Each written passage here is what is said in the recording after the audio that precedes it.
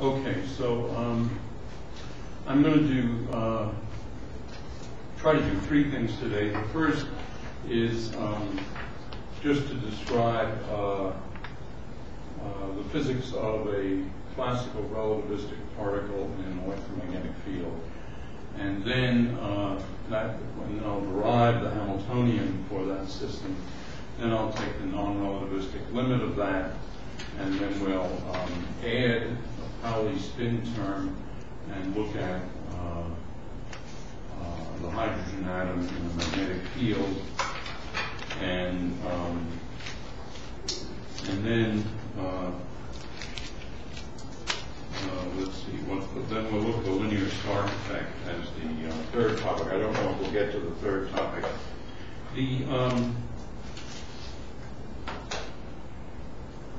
Okay, so what's this relativistic charged particle in electromagnetic field?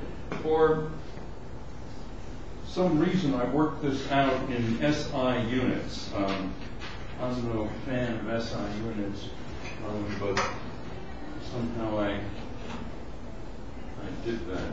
Anyway, the basic idea is we have an electromagnetic field which has four components, and that last component is going to be related to the scalar potential. So phi, in fact, that is to say, phi over c is going to be a with an upper zero. And the metric I'm using, the flat space metric, is the same one Finley uses, which is to say, you flip the time component. When the vector index is up, everything is the plus sign. And when the indices are down, the time index gets flipped. The Lagrangian, or let me write down, in fact, the action. The action, which will be an integral of Lagrangian dt, is going to be minus mc, an integral, and this is, you can write this as square root of dxa, and then the next term is a particle of charge q. It's an integral ab of x and t dxp. And so the particle shows up merely through its x coordinates, which appear both in this line integral and in the argument of the four-vector potential up here.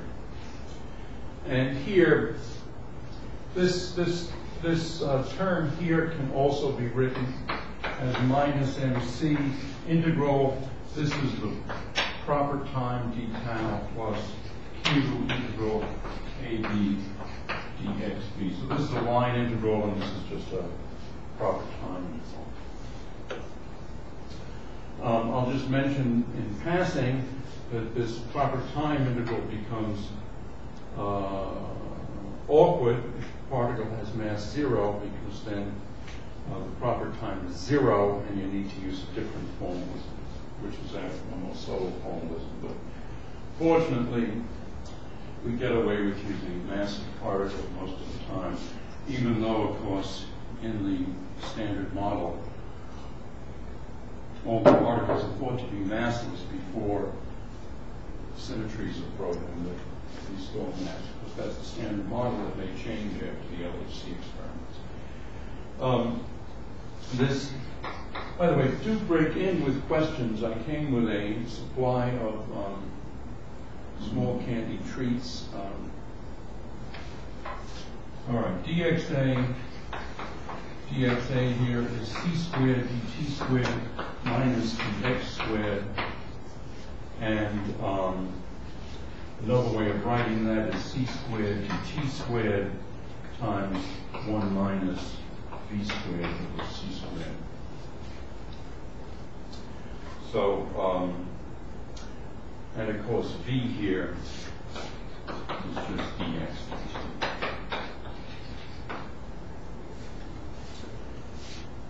Okay, so this action can also be written as an integral dt And first, minus mc squared, right, there was an extra c, square root of 1 minus v squared over c squared. You see why this doesn't work for a massless particle. The particle, this would just be 0. And then we have plus q a dot v. That's from, well, let's see, maybe I've gone a little too fast here. Let's just write this again. Minus mc integral d tau plus q, and the vector part of this is a dot dx, and then it's minus, let me just see where I am. Okay, p over c times simply dx0 here, and that's c dt. So the c's cancel in that last term. And then if we want to rewrite this all as a time integral, let me just leave the d tau as it is. Well, all right, if I'm switching it to this, then you have a dt, and then you have in here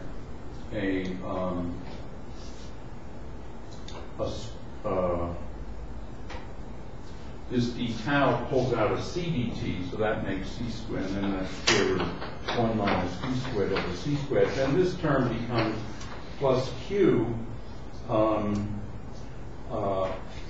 dot v dt, because v dt is dx, and then you have minus v dt. Okay, so, and there's a q on this. I forgot the q there. Q multiplies all of this. So altogether then, when we get back here, we have minus QV. So that's the action. And so we can identify the square brackets as the Lagrangian. And by the way, as emphasized by Weinberg in his volume 1 on quantum field theory, the Lagrangian is useful for the purpose of symmetry. Because the action is supposed to be a scalar, and it's supposed to be invariant under whatever symmetries we have. And so you see it here, it's d tau, that's a relativistically invariant quantity. This is the inner product of two Paul vectors, it's relativistically invariant. So Lagrangian is good for symmetries. But on the other hand, when you want to find out what's actually happening, you have to get to the Hamiltonian, at least in ordinary physics. So the Lagrangian here is minus mc squared, square root of 1 minus v squared over c squared, plus q a dot v minus q phi. And the momentum, which is, what I mean here is momentum that's canonically conjugate to the position. This stuff is on the web, by the way. But as I said, for some reason I did it in SI units, and then in my notes, when I went on to get to the quantum mechanical part, I sort of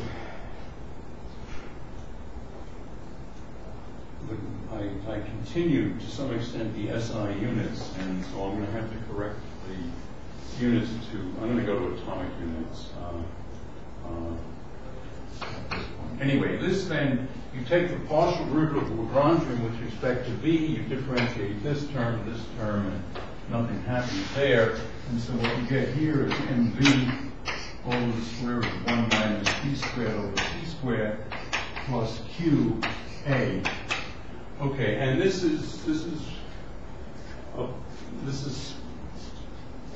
must have been a big surprise the first time people saw it, and I think it must be a big surprise to students whenever they see it for the first time. Frankly, I'm seeing it for the 50th time, and it's still a big surprise to me. It's really quite mysterious here. The variable canonically conjugate to position is the mechanical momentum plus QA. This is a point emphasized by Konopinski in his very good book on electrodynamics, which unfortunately never caught on. Instead, everybody opted for the sadistic text like Jackson. And whereas what Konopitsky points out is that this thing is really a momentum. Anyway, so the mechanical momentum, which I'm going to write as P mech, is mv over root 1 minus v squared over c squared, and it's equal to the canonical momentum minus qa. So that's puzzling. By the way, there's a deeper sense in which this is puzzling, because this canonical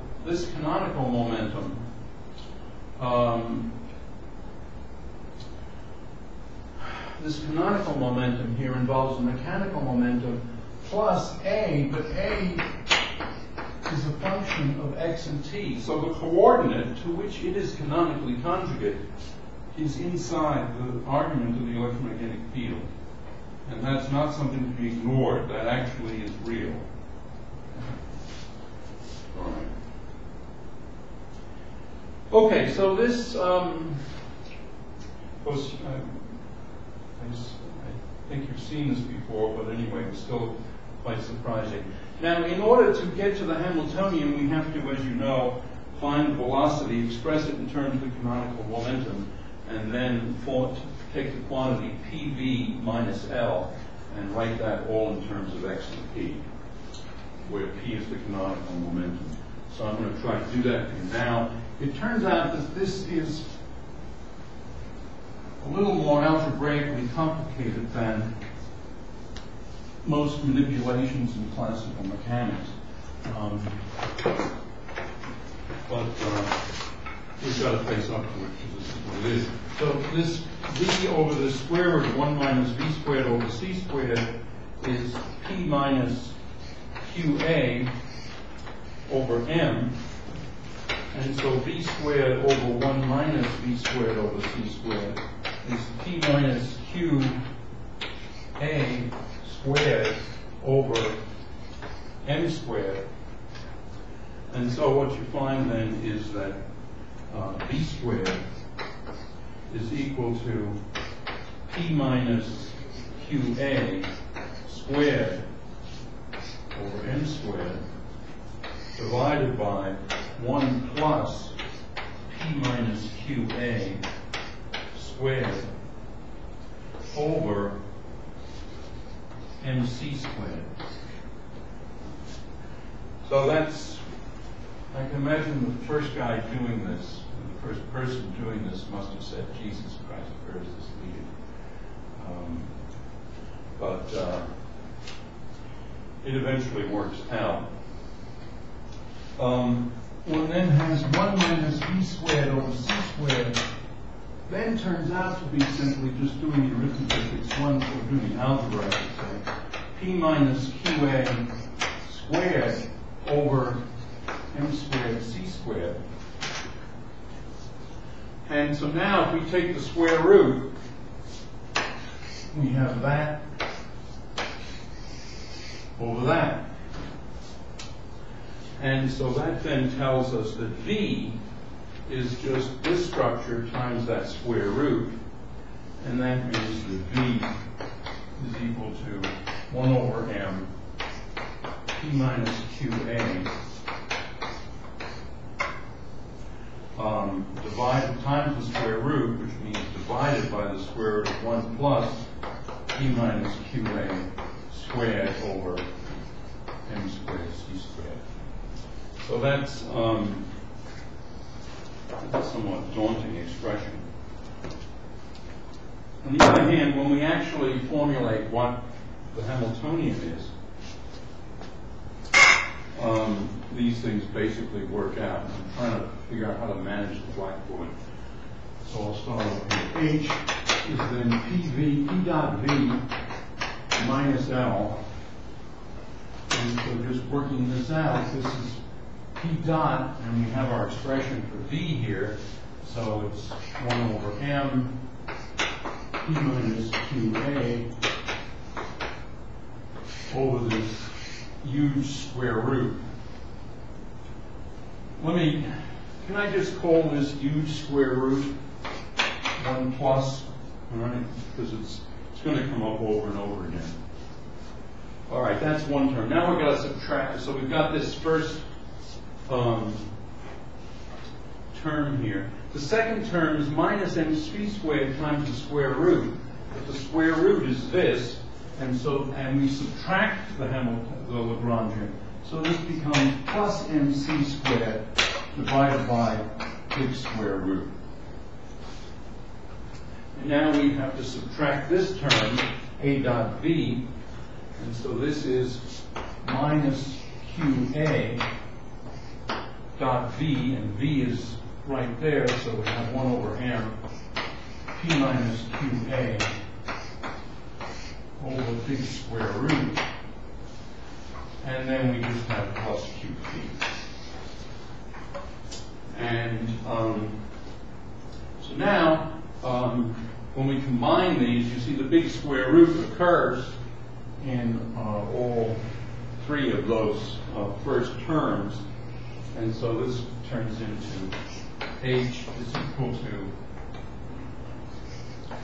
mc squared, which is comforting, plus 1 over m p minus qa squared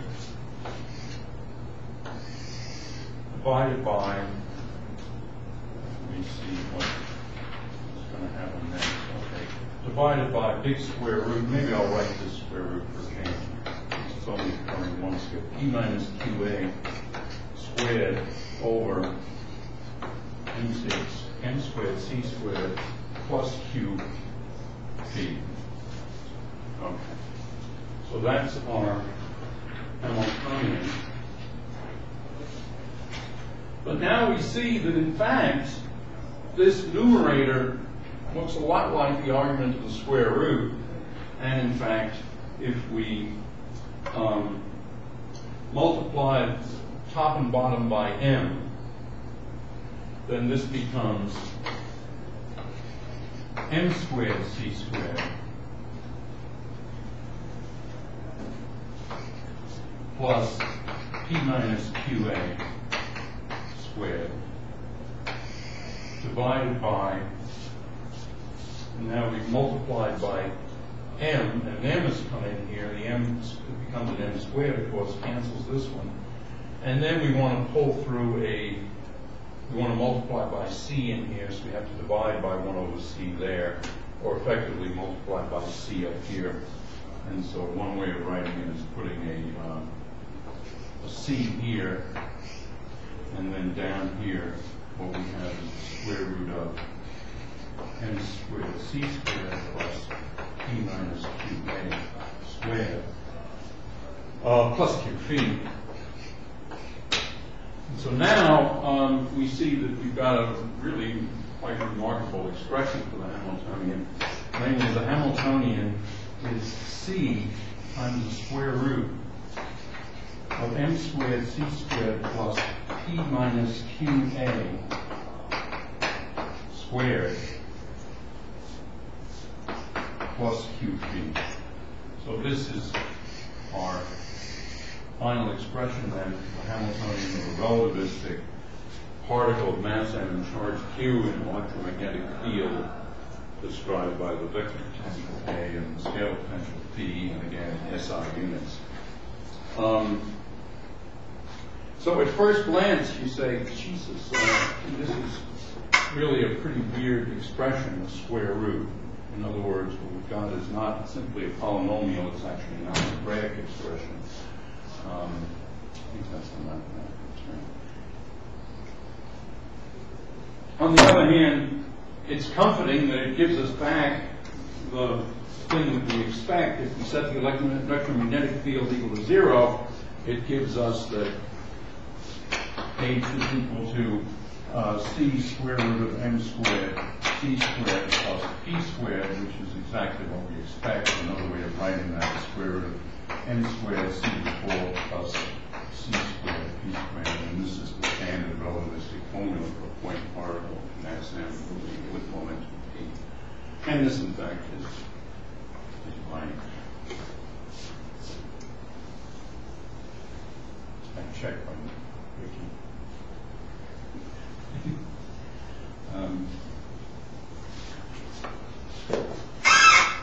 All right, any questions?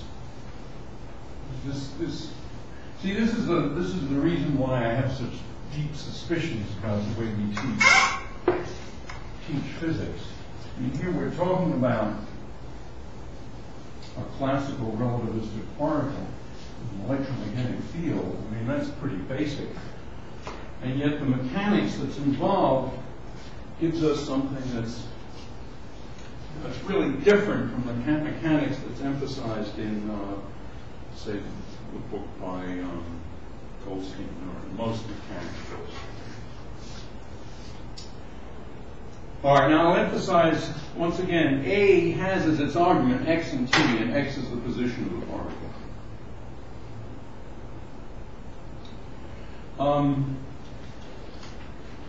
If we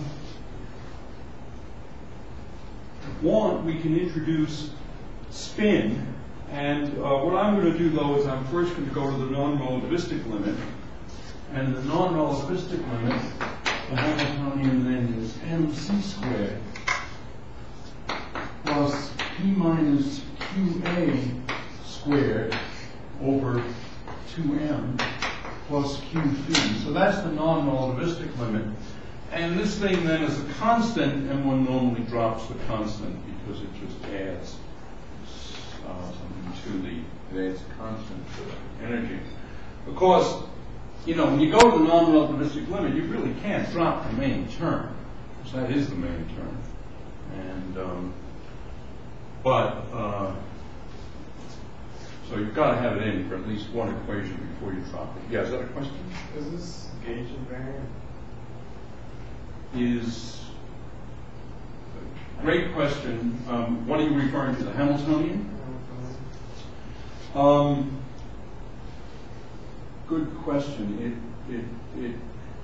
Let me just think.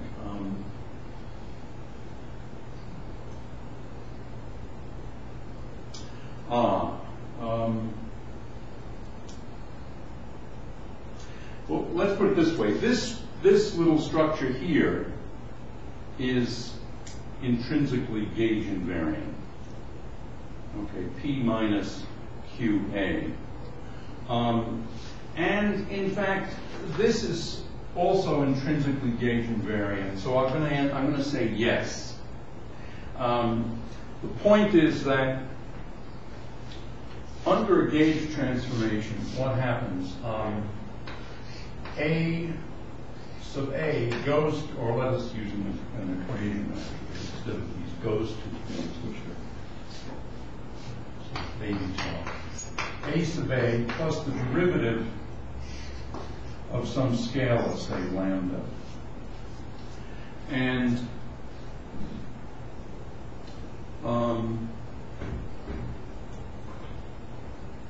now fields under gauge transformations go as the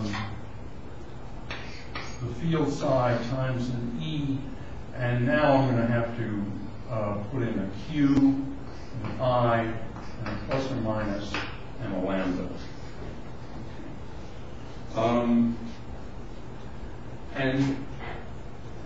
And so you see what you've got here is you've got a gradient operator here, and so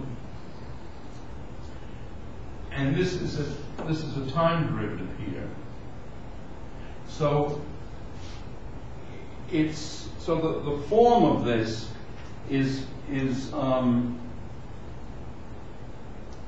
it's of the form gradient minus, it's this form. That's the structure that's embedded here. And that's the what we call the covariant derivative, dA. And so acting on a field, you have the dA minus AA on psi turns out to be invariant, because if you put a prime on this, what you get is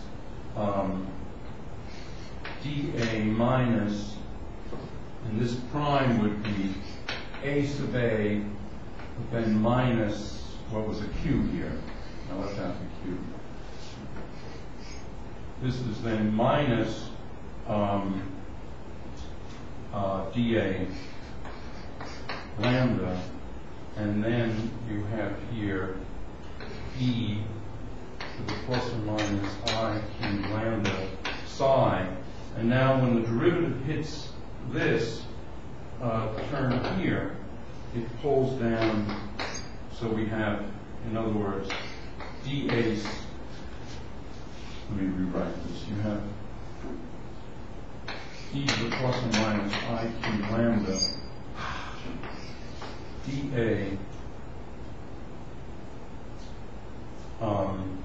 and the part that hits there is plus or minus I Q dA lambda and minus Q A sub A minus dA lambda, and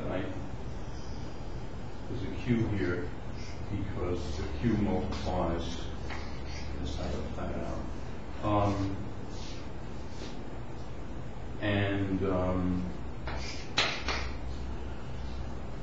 And let me see, I have put off by an I somewhere. Yeah, the thing that's invariant here has this thing is gradient over I, and this is plus or minus time derivative over I. And so let me put a 1 over I here.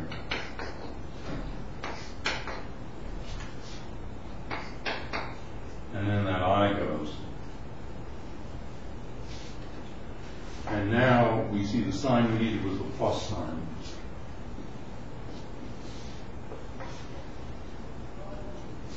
All right, that's the sense in which it's gauge invariant, okay? In other words, the formalism is okay. However, there is, I should mention something. This business of gauge invariance and quantization is a subtle business. And when you quantize the electromagnetic field, you quantize it in one gauge. Then, people talk about gauge invariance, but you really can't exhibit gauge invariance after you pick a gauge and quantize. In the path integral formulation, you can avoid choosing a gauge, and there the gauge invariance is more manifest. Well, I've really gotten off on some tangents here, but here you get a, what do I have? Here's chalk. Unfortunately, that's the end of the chalk, but what's left is 3 different treats. I don't know what they are. I don't eat sweets because my teeth are very strong. Okay, so this is the non-relativistic thing. To make a long story short, let's add in the Pauli term, minus Q over M S dot B. So this is the Pauli spin term. So that's the non-relativistic part of Hamiltonian for non-relativistic part, the charge M, charge Q, mass M, and spin 1/2 in a magnetic field, or an electromagnetic field. And of course, what we're going to do is we're going to drop that off. Here, of course, S is H bar over 2, the power matrices, and B is curl. All right, so that's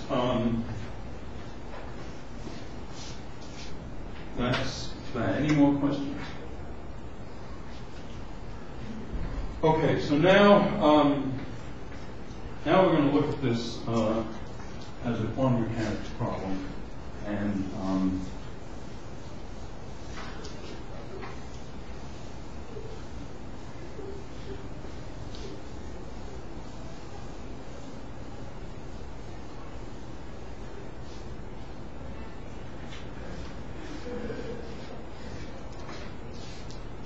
okay, so And what I'm going to do is I'm now going to switch to atomic units.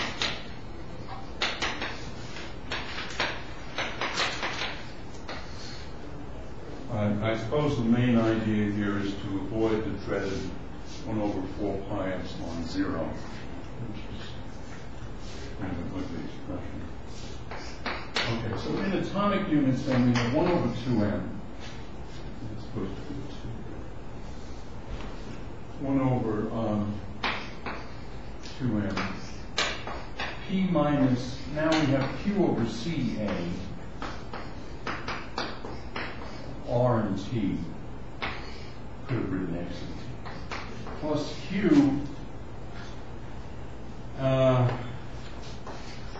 P.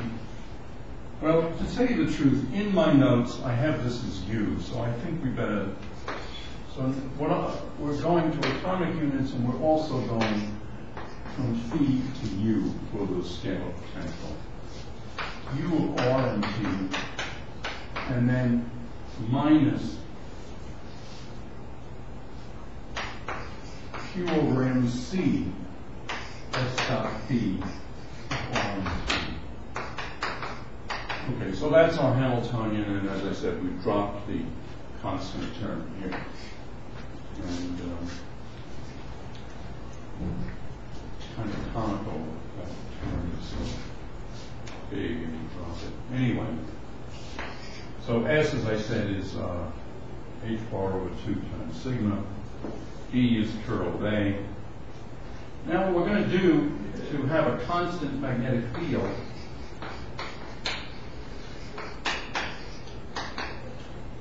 is we're going to set A of R and T to be just A of R.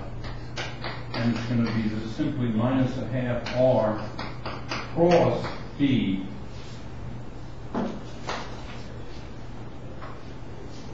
where B is a constant. And we're also going to be in the radiation gauge.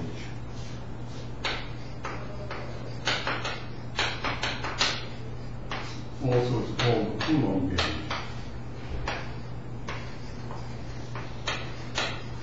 Which is to say, A dot del dot A. Del dot A, 0. This is the gauge that's nice and physical, and you quantize the electromagnetic field in this gauge. Everything looks kind of the way you expect it in the neural traumas. Notice in this gauge, this is in this gauge. That is to say, this choice respects the Coulomb gauge because the divergence of A, well, it's kind of clear. It's that when you have R cross P, it's perpendicular to R, and so if you take a gradient in the R direction, which is what the gradient is, you're going to get 0. And just to see that explicitly, this is minus a half. Let me just write what this is. This is equal to minus a half.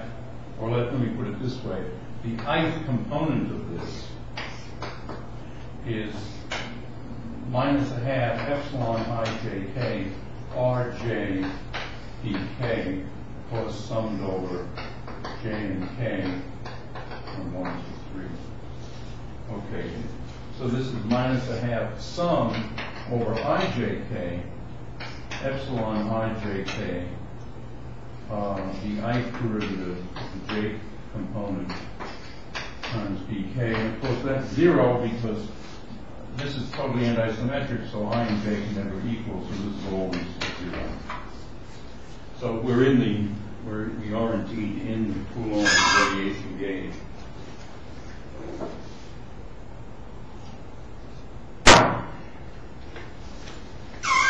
And now we're going to,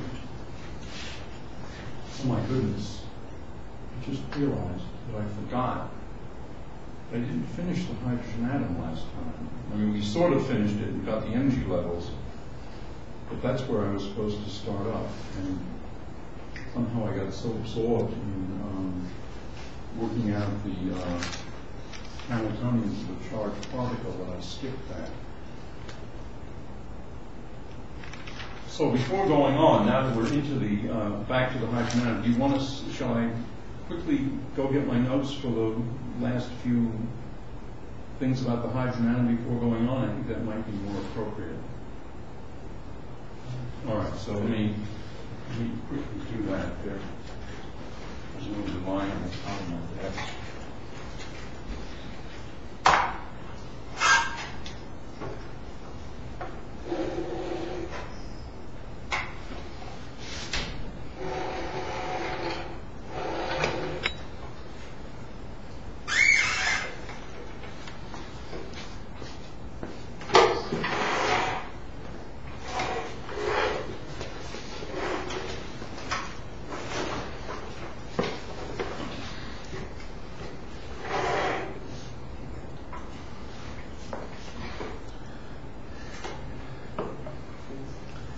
So when you graduate, you've got a job all lined up.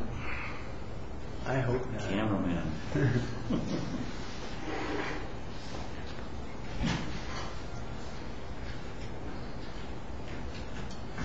All right, sorry about that.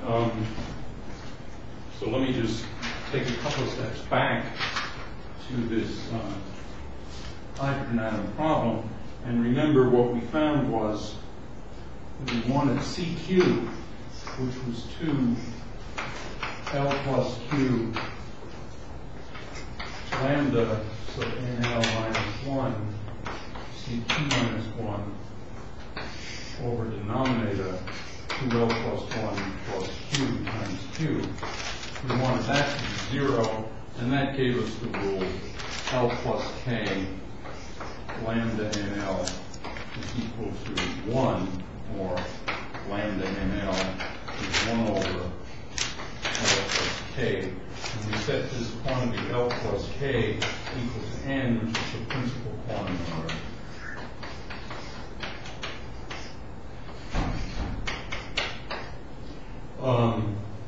K is the value of Q at which CQ is equal to 0. In other words, CK is equal to 0. So CK equals 0. And C0 can't be 0 by definition, and so K is greater than 0. So K can be 1, 2, etc.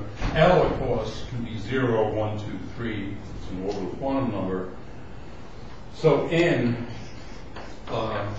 can be 1, 2, 3, etc.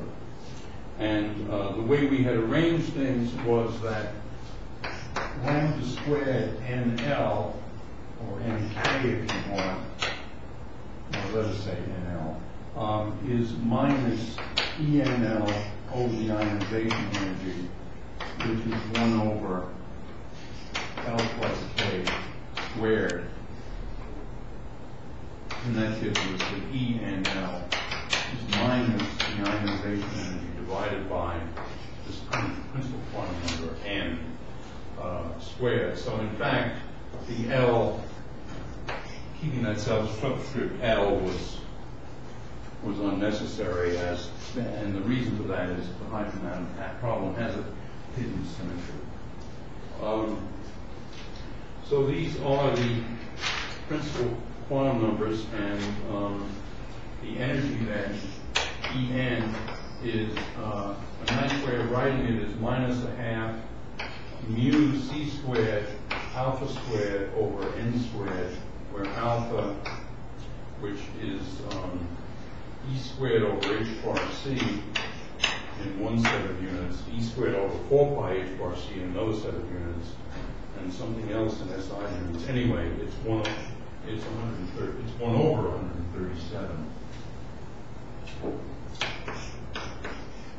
And let's see, anyway, there are of course many more digits. This thing is known very active. In fact, it's going to be a talk on that, on alpha, in a few weeks at the colloquial by Keith Hall. He's going to talk about whether alpha could be changing in time. Dirac that things were changing in time, and that's why big G was so small.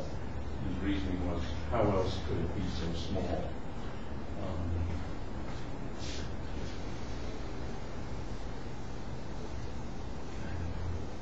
I heard him talk about that in about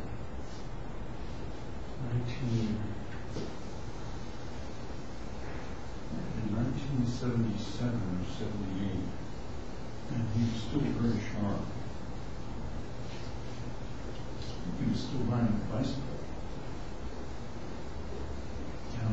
He switched from, he left Cambridge and gone to, I think, Yeshiva in New York, and then he'd gone to Yeshiva in Florida State, probably because he liked roses. That was one of his hobbies. Anyway, so what we have, since K is greater than 0,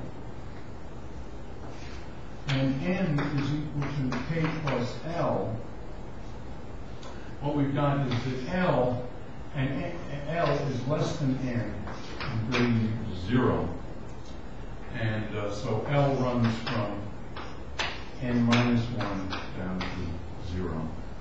And the number of states, the multiplicity of the, in other words, the degeneracy, because of the hidden symmetry, we have a degeneracy. The energy levels don't depend upon L, but they also, because of angular momentum symmetry, they don't depend upon M.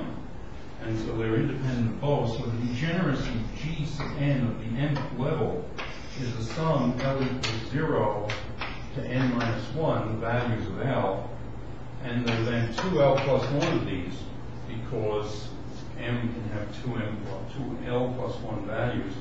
And now if you use that theorem, the first term, the sum of L from 0 to n minus 1 turns out to be 2 n minus 1 n over 2, and the sum of 1 over this same range is n, and altogether that's equal to n squared. So the degeneracy of the nth level is n squared, and this is one of the reasons why we talk about degenerate state perturbation period. The general formula for CQ turns out to be a rather complicated expression, minus 1 to the Q, 2 over K plus L to the Q, K minus 1 factorial over K minus Q minus 1 factorial, 2L plus 1 factorial divided by 2 factorial, Q plus 2L plus 1 factorial C0.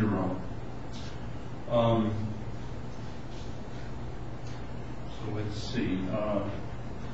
The case when Q is small, everything's fine. But when Q is equal to K, you've got a minus 1 factorial sitting there in the denominator.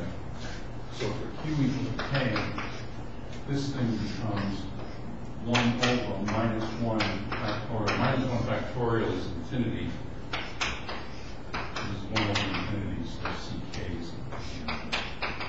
So that's how that works. The thing is sort of hidden. It's probably a better, you can certainly rewrite this so that you don't have any negative factorials in the formulas. And then it's more obvious that Q equal to K is 0. And of course, if K were an integer greater than Q, then you'd have minus 2 factorial. That's also the constant C0 is determined by the normalization condition, which is 0 to infinity GR R squared RNL R squared. The first 3 R's I'll write down for you because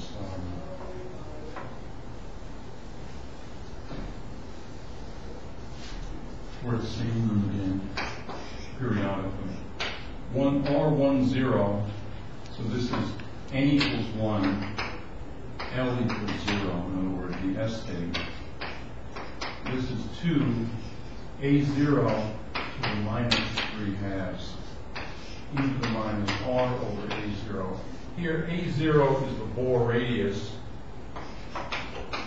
and let's see, I need to, it's roughly half an angstrom. The actual formula for it is something I wrote down last Wednesday. But does anybody remember what it is? That's here in my notes. Here we go. H bar squared over reduced mass times E squared.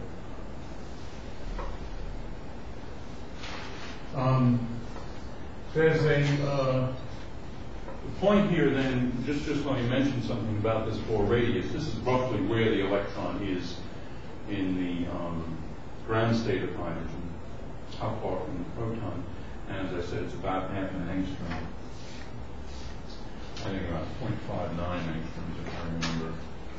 By the way, the extra figures here I see now are 0.036, and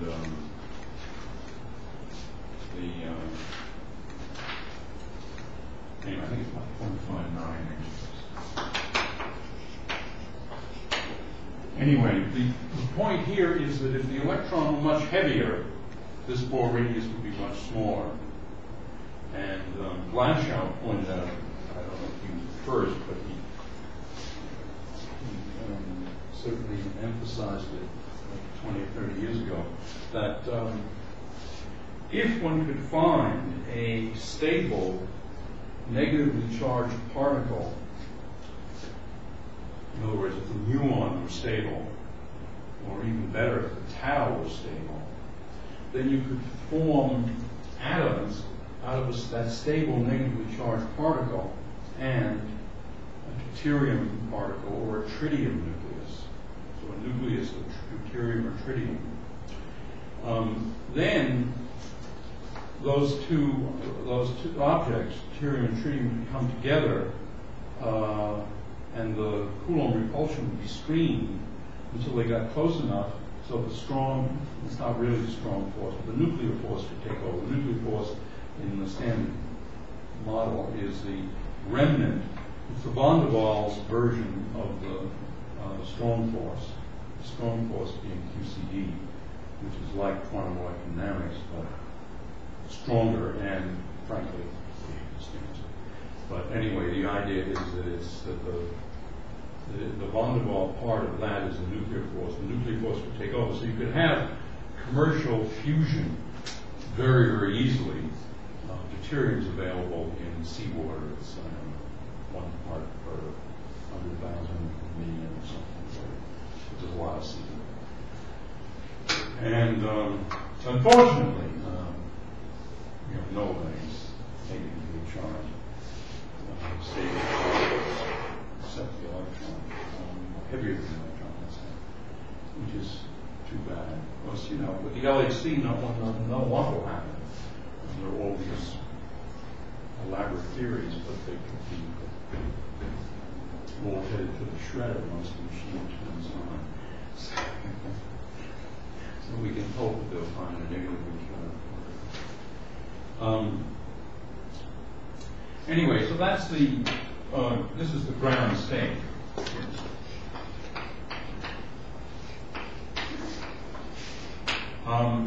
The S state in the first excited state, the n equals 2 level, is 2a0 to the minus 3 halves, 1 minus r over 2a0, e to the minus r over 2a0.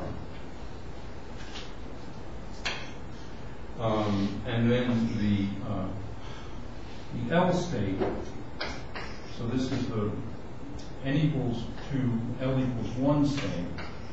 The radial wave function is 2 twice the Bohr radius to the minus 3 halves, 1 over root 3, r over a0, v2 minus r over 2a0. So you see that all of these wave functions go to 0 exponentially as r over a0 or r over 2a0. Probably r over na0 in general. And then one other thing, remember what I said to you was that r goes to 0 as little r goes to infinity. As little r goes to 0, except, well, that's big R, but the thing that we were talking about was u, which is little r times r, and that also goes to 0 even for S states.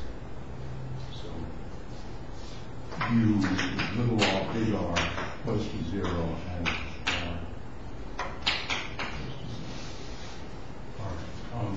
I've got some boards to raise. That's a great time to ask a question. You're certainly not into Just a little bit. Yeah. Notational cleanup. R21R, and then an equal sign. All right, wait a minute. Let me get. Okay.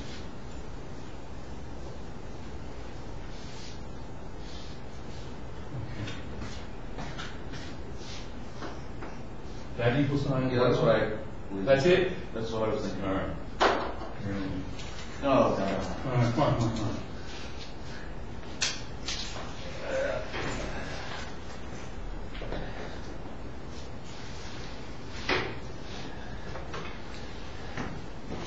By the way, the historical jargon for this, and I don't know where it comes from, it's probably means more in German than in English. Anyway, S means L equals 0, P, L equals 1, D, L equals 2, F, L equals 3, and then it goes alphabetically, G, H, and so forth. Are what you call these various L states. Now, the probability distribution is R squared, big R squared, and this has a maximum at Rn equal to n squared a0. So, in other words, if you're asking in what shell is the electron most of the time, you take the r squared and you multiply it by 4 pi r squared. So that's the thing you want.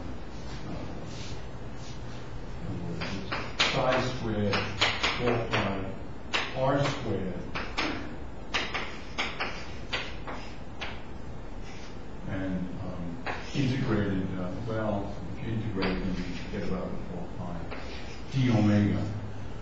So r squared, psi squared, d omega, you don't have to have 2 squares. This tells you the probability as of a particle being a certain distance from the origin. It has a maximum at n squared a0.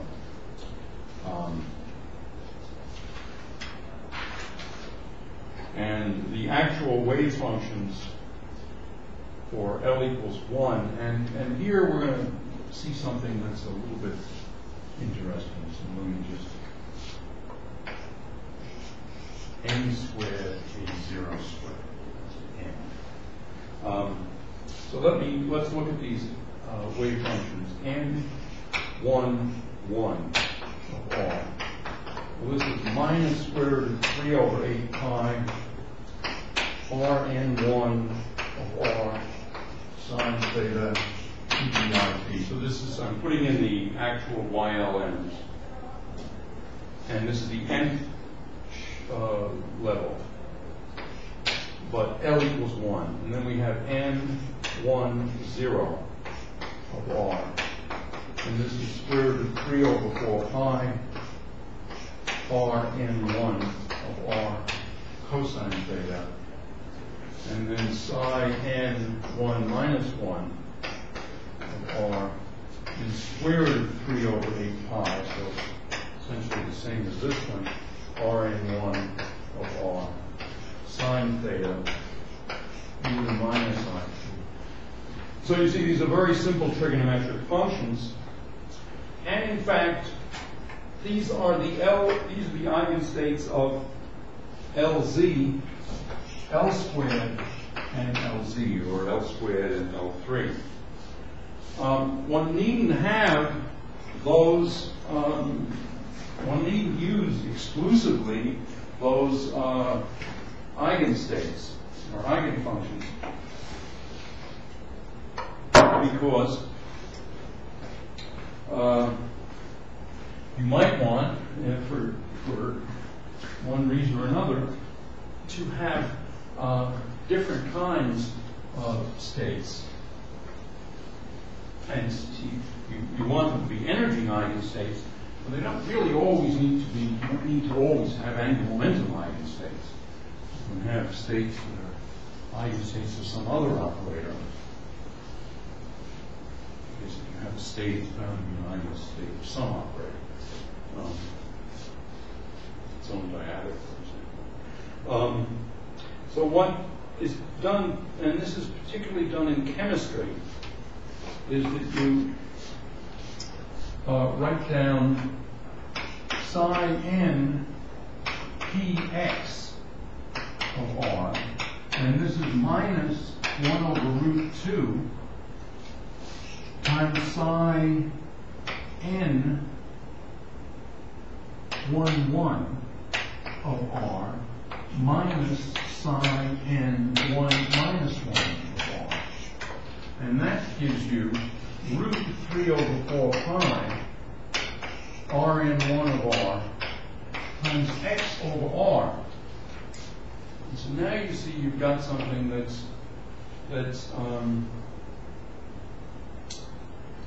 increases along the x-axis, and well, it doesn't really increase because it's 1 over r, but it goes out along the x-axis and it falls off more sharply in the y and z directions. Similarly, you can have psi n py, which is I over root 2 psi n 1 1 of r plus psi n 1 minus 1 of r. And this turns out to be root 3 over 4 pi Rn1 of r, so that's n1 of r, times y over r. And then the z1 is simpler. It's just psi n p z of r is just psi n1 0 of r, because that's already square root of 3 over 4 pi Rn1 of r times z over r, because cosine theta is z over r. So you see, these are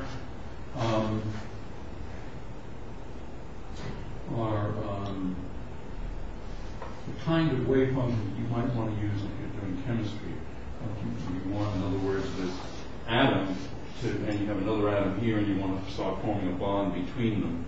You might want to have, and if they're both lined up in the x direction, you might want to have the x wave functions there. Note something else, that these guys are real functions.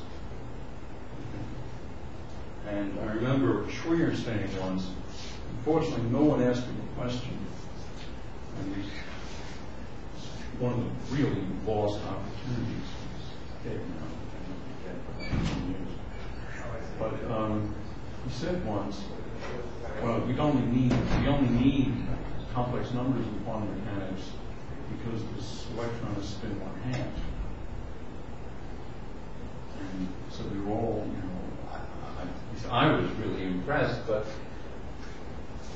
I suppose that's as bad about asking questions as some of you guys are.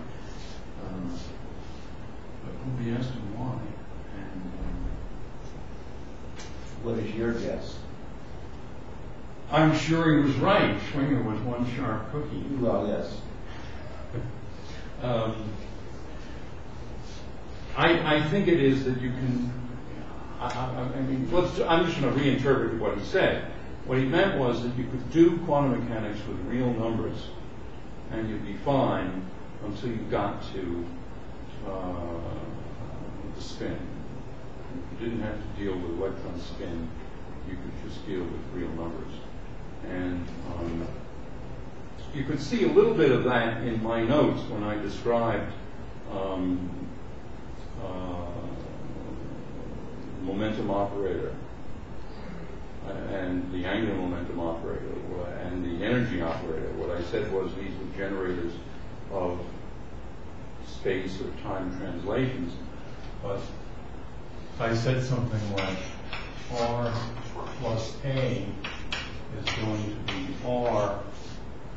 Now you can say, you can call this E to some operator. A dot something, you can call it T. Okay? And what you know is that then you're going to have R plus A psi is going to be E to the A dot grad on R psi.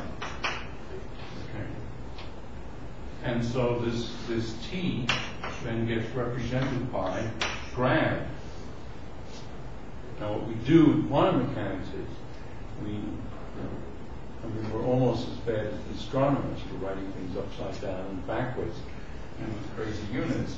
What we do is we first of all say, oh, this is going to be R E to the I A dot P over H bar. And so we've stuck in I and H bar gratuitously. And so now this T becomes IP over H bar, and then you have to say P is H bar over I grad, and then you're sucked into all the imaginary numbers. But I think Schwinger's point was that if you just did this, you'd be fine. And if you do the same thing for time translations and the same thing for rotations in space, because after all I did rotations in space, this is a specific case of this. That's, I think, what he had in mind. And on the other hand, the representations of the two-dimensional representation of the rotation group intrinsically, it's basically the SU2 algebra, the defining of the 2x2 representation. It's SU2, and that's as generated to have complex numbers in them. I don't think there's any way of avoiding that. So I suppose that's what he had in mind. Now, how much quantum field theory you can do without that, I don't know whether you can do the whole theory of scalar and vector fields without any complex numbers. So I don't know. But to some extent, in other words, it might be useful to write quantum mechanics in as simple a language as possible, rather than putting in all these distracting things that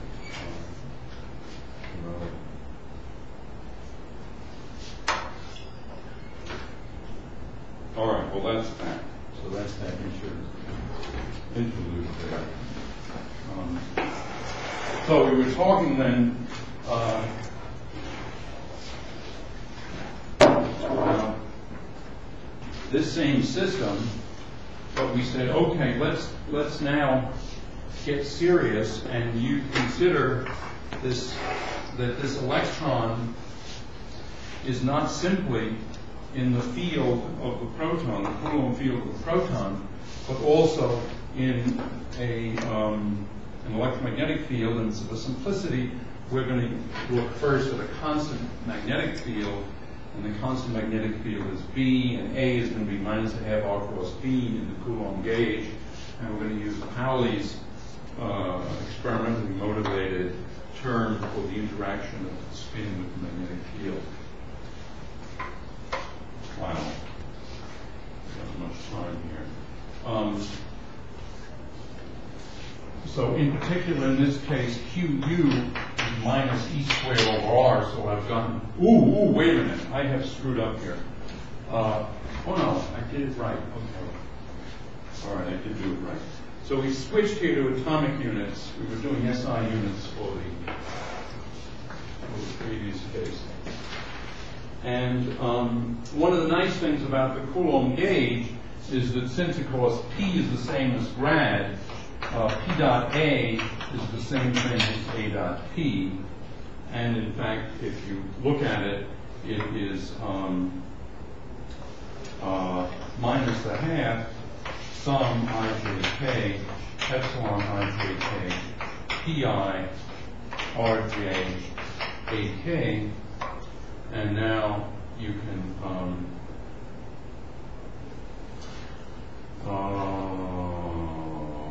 let's see, you can rewrite that as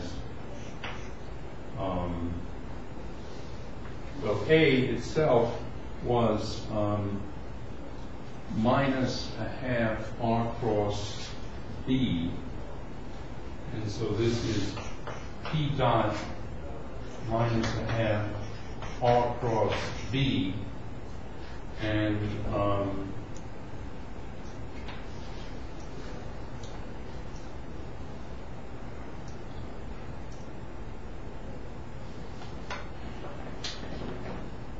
let me see, what did I do here? I did this thing too quickly. In other words, P dot A is P dot minus half R cross B. P dot R cross B is this structure here, and then, this is a P. This is a P, thank you. I don't even know this can.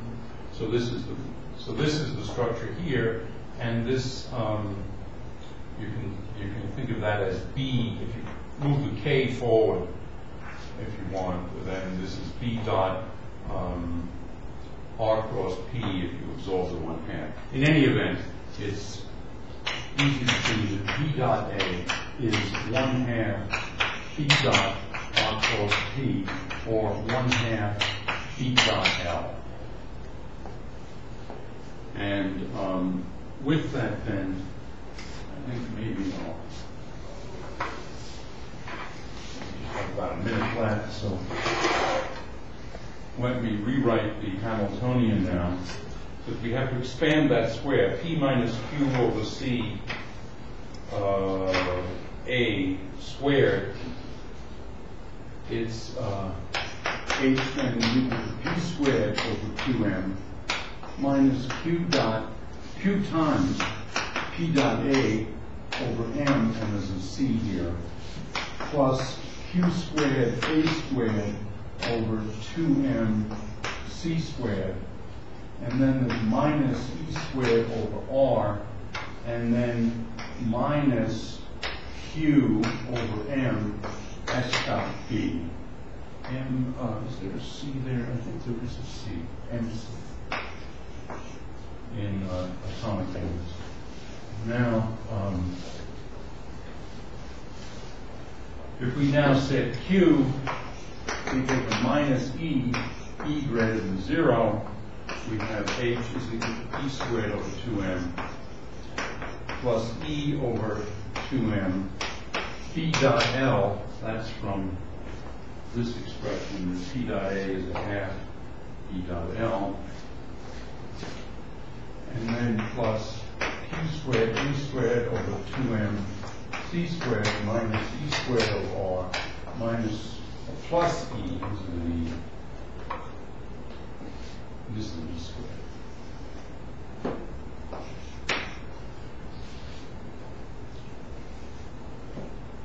Plus E over MC S dot B.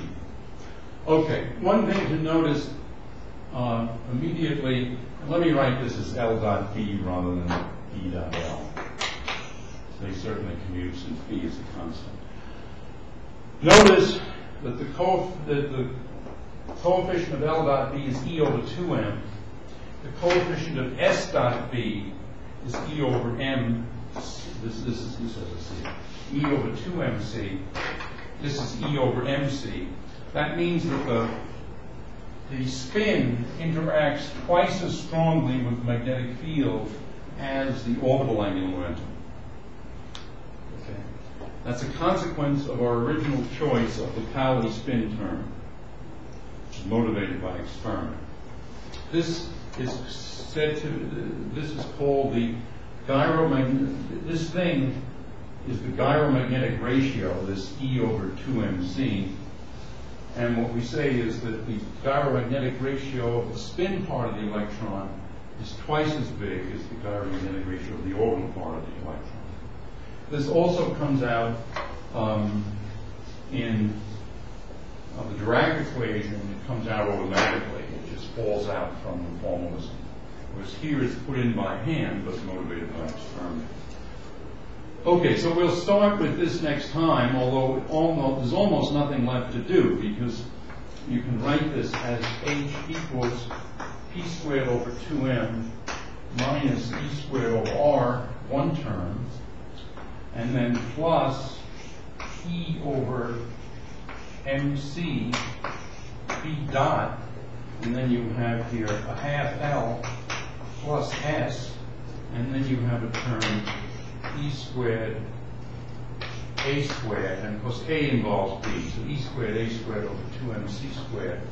And so this term you can say this is equal to H0 plus H1 plus H2, and it turns out that this term, or the strongest fields we can make in the laboratory, this term is smaller than these terms by about 10 to the 4th, and this term is smaller than this term, also by about 10 to the 4th.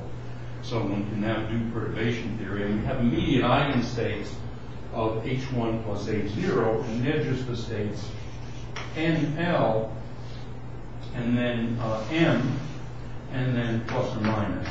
So in other words, they're the simpler states, the NLM, direct product with the 1/2 plus or minus a half.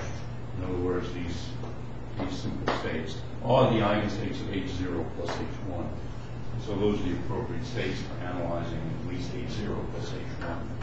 And then this is a very small perturbation. These are exact eigenstates of H0 plus H1. Okay, so